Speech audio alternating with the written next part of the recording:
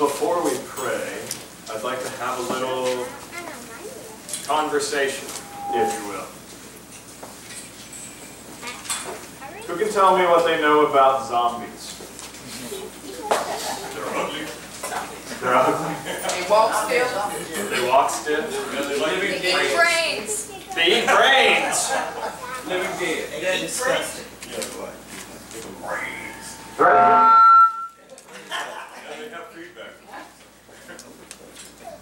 Lorenzo, what do you know about zombies? They get shot in the head. They get shot in the head. What did you say? Living dead. What did you say? They're disgusting. Ain't no good name. There's a really interesting, although not necessarily factual, sociological study that says that we're in the middle of debate season right now. We just had a Democratic debate last night. We have Republican debates the past couple of weeks. There's a really interesting sociological study that says that during Republican presidential seasons, when Republicans are in office, there are an influx of zombie movies. And then during Democratic presidential reigns, that there is an influx of vampire films. Now, there's less evidence to prove the vampire bit, but strong evidence to support zombies. If we look specifically at Reagan's presidency, the number of zombie films that were put out in the mid-'80s is huge. Now, I don't know exactly what that says about Republicans or Democrats being compared to zombies and vampires. It may say something, but it's there. And I find it incredibly interesting. It's very easy to find online, and there's actually a really detailed critique of it, saying some of this is complete bunk, but the piece on zombies, there's definitely something to. Would you pray with me?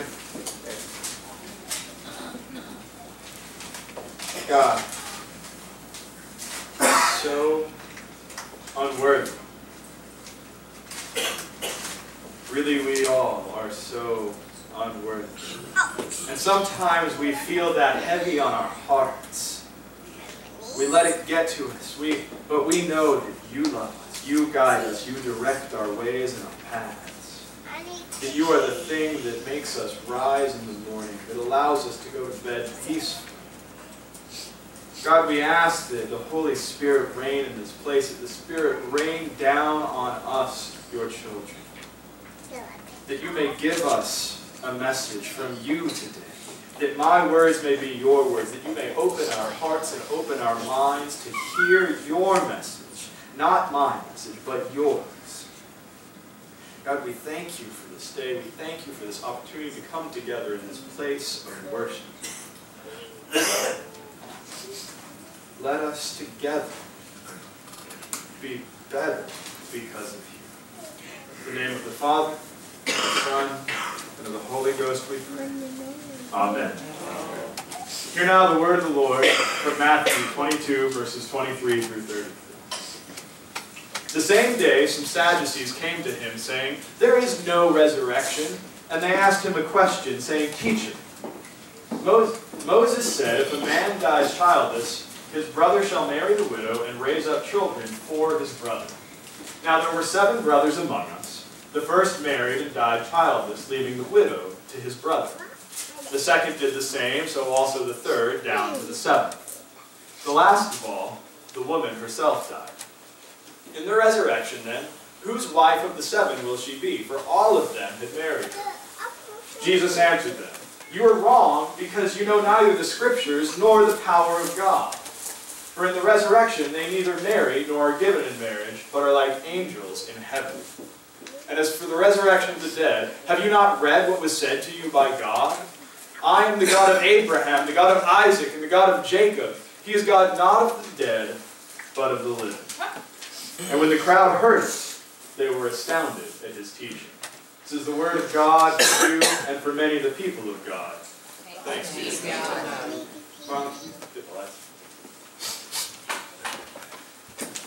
Who here has a tendency to push the envelope?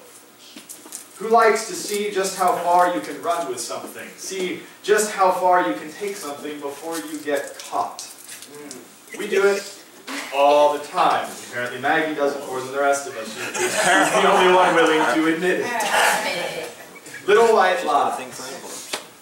Exaggerations of the truth. Sometimes these half-truths and bent realities become such a part of who we are, we forget that they were initially exaggerations. When the speed limit says 25 miles per hour, who among us drives 30, 35, 40? Does that change? Does that change when we look at highway speeds? Does 55 turn into 70, 75, or 80 even? You try driving on the Beltway and tell me just how quickly you might get run over traveling at the speed limit. Of course, that is when the Beltway's actually moving. I remember last Christmas, Whitney and I were headed up to Marriottsville for Christmas dinner. The roads were surprisingly busy, and everyone was driving a good 20 to 30 miles per hour over the speed limit. Right in the middle of this pack of cars, driving along the Beltway, was a police officer. Now, every once in a while, you'd see the lights of the squad car flash. I think the officer was using their lights to manage the flow of traffic, but also to remind everyone that what consequences were in order should anyone decide to fall further outside the boundaries of egregiously violating traffic laws. This desire to live on the edge, to provoke authority, to obey the laws but teeter on the boundary between obedience and adventurous negligence, extends to the way we interact with other people as well. Have you ever known anyone who was really good at reading people? You know, like a con artist, or a psychologist, a pastor, or a bartender? Such skills can be used for good or bad. And sometimes when people have a lot of interpersonal intelligence, they can use their powers of manipulation to trip somebody up in order to trick them into saying or doing something they might not have otherwise done that violates their character, their moral compass, or their understanding of life. That's what the Pharisees were doing when they asked Jesus whether or not it was right to pay taxes to Caesar. As Jeff taught us last week, not all laws set by humankind are just or necessarily moral. The reading for today immediately follows the controversy with the Pharisees that we discussed last week. The Pharisees laid out plans to trap Jesus in his words and failed to do so. Now, I don't know why the Sadducees chose this moment to also test Jesus, but they did. Perhaps they thought their chances were better since Jesus was already on the defensive. At any rate, the Sadducees came to Jesus the same day. In my studies, one of the commentaries said that this was a Tuesday. I don't know if that helps you, but it might. So, later that Tuesday, Jesus was confronted by the Sadducees. You have to understand, the Pharisees who came before were the spiritual fathers of Judaism. Our friend Paul, who wrote most of the New Testament, had been a Pharisee. These people were known to be very accurate in their interpretation of Israel's laws, and they had a very legalistic outlook in general. The Sadducees, best known as was already mentioned for their reservations about resurrection, were primarily members of the aristocracy who comprised the priestly group which controlled the temple. In other words, they represented the Jewish ruling class. In essence, the question posed to Jesus is a riddle designed to trick him, so that he will either condone polygamy or belie the afterlife. Let's take a look at the riddle and break it down. Teacher, Moses said, if a man dies childless, his brother shall marry the widow and raise up children for his brother. We're going to stop right there.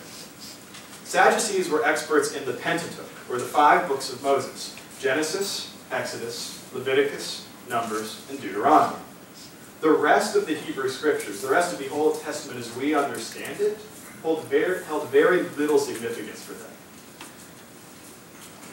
Now, the law that they are referencing comes from Deuteronomy 25, 5 through 10. It's called the law of Levirate marriage. This term itself, Levirate, means brother-in-law. Levirate marriage states that a childless widow should be married to her husband's brother in order to bear a child who will carry the dead husband's name. In other words, the purpose of this law was to ensure that the name of the first husband would not be blotted out in Israel, to carry forth the family line. The riddle continues. Now there were 7 brothers among us. The first married and died childless, leaving the widow to his brother. The second did the same, so also the third, down to the 7th. Last of all, the woman herself died. In the resurrection, then, whose wife of the 7 will she be? For all of them had married her. Like any good riddle, this riddle is rife with cheeky language. Unfortunately, the pun that's used here works a lot better in Greek than it does in English. While talking about Levirate marriage, the term anastasi is translated raise up, as in to raise up children for his brother. In this latter passage, the same word anastasi is translated resurrection. Their argument is based primarily on the lack of evidence that they could find for resurrection within the books of Moses. Likewise, they held a belief that God did not provide post-mortem punishment or reward. For the Sadducees, there was no heaven, there was no hell, there was no judgment. You died, and that was it. So the question, whose wife will she be, is actually a bit more pointed than it may sound to our ears. While the question could be interpreted as a matter of property rights, because women were, sadly, on par with property in the first century, the nature of the question is a bit more pointed than that, a little more audacious, if you will. The Sadducees were effectively asking, which one of us will legally be allowed to have sex with our wife in the New Age after the resurrection? Because after all, there is no resurrection. To which Jesus said, no. Just no. You have no idea what you're talking about. Have you even read the scriptures? Because it's clear you don't know what they say. And another thing, the power of God escapes the limitations of your jaded thoughts and opinions. Now, I might be putting words into Jesus' mouth, so forgive me. But Jesus goes on to further offend the Sadducees by telling them the afterlife will be less like life here on earth, and more like the angels living now. I'm sure that may be a difficult blow for people who, much like their understanding of the resurrection, also didn't believe in angels.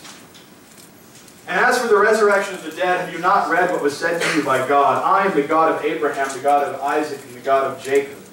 He is God not of the dead, but of the living. And when the crowd heard it, they were astounded at his teaching.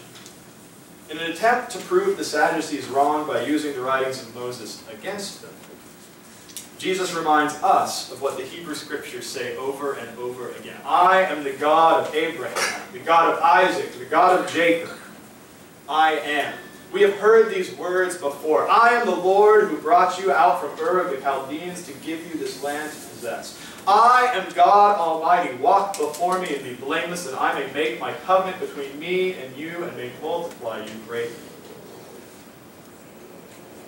I am God, the God of your father. Do not be afraid to go down to Egypt, for there I will make you a great nation. I am who I am. Say this to the people of Israel, Moses, I am has sent me to you. I am the Lord your God who brought you out of the land of Egypt, out of the house of slavery. The great I am, the Alpha and Omega, beginning. And this is the one through whom Israel continues to live. God's I am implies that the covenantal relationship which was established with the patriarchs did not end when they died, but continues to live on in perpetuity until such a time as they are resurrected from the dead. For God is not God of the dead, but God of the living. Why then, brothers and sisters, are many of us ever so willing to live like zombies? Those of us who have been baptized were buried with Christ through the waters of baptism into death, so that just as Christ was raised from the dead by the glory of the Father, so we too might walk in the newness of life. We are called to live like people who have been born again. If anyone is in Christ, they are a new creation. The old has passed, the new has come, and yet we continue to live like zombies. There are people among us who claim to know Christ as their Lord and Savior. There are people among us who have been down the Roman road to salvation. But I am here today to tell you that we are not chickens who have simply crossed the road in order to get to the other side. Being a Christian is not about having your ticket punched, stamped to ensure that when your time comes you will be going to heaven. We as the people of God cannot continue to live like zombies. As long as there are people dying because of the color of their skin, as long as people are written off because of where they were born or where they were raised, as long as assumptions are made that one's religion, one's attire automatically makes them a terrorist, as long as people of color are deemed to be exotic, as long as people exclude others based on physical features alone, as long as we continue to perpetuate binaries in a world made up of intercultural, interracial, interwoven stories, we as the church cannot afford to live like zombies. Amen. Injustice in this world is not limited to racism, systemic or otherwise. Poverty, as many of you know all too well, is a plague of modern society. Even for those who manage to obtain jobs and hold down those jobs, the minimum wage in this country, especially where we live, hardly reflects a living wage. Heaven forbid you're a woman, because that just means you're limited even further by a glass ceiling in a good old boys club. Try as we might here at Rising Hope to provide hot meals to those who are hungry, what we do has its limits. The food that is wasted by corporations because of ludicrous rules and regulations, as well as the food that consumers throw away due to negligence and poor planning, could be used to feed the hungry. Now, don't misunderstand. I'm not saying that the hungry deserve scraps, that the hungry deserve waste. I'm saying that we could do things differently. We as consumers could shop more effectively. As voters, we could encourage our representatives to change the laws regarding distribution of food, which is being thrown out when it's still perfectly edible. There are children in this world who need to be loved, cared for, held.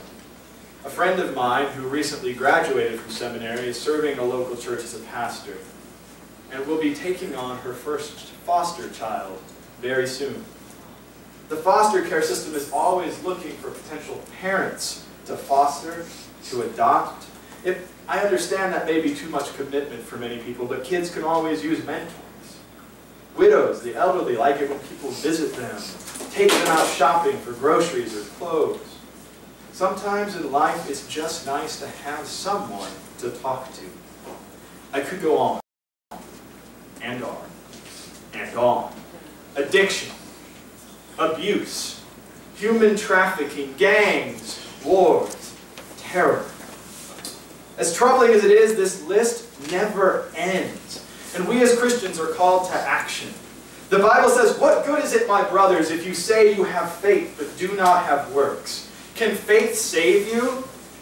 If a brother or sister is naked and lacks daily food, and one of you says to them, 'Go in peace, keep warm, eat your fill,' and yet you do not supply their bodily needs, what is the good of that?" So faith by itself, if it has no works, is dead. We cannot continue to call ourselves Christians if all we want to do is sit on the sidelines and bide our time.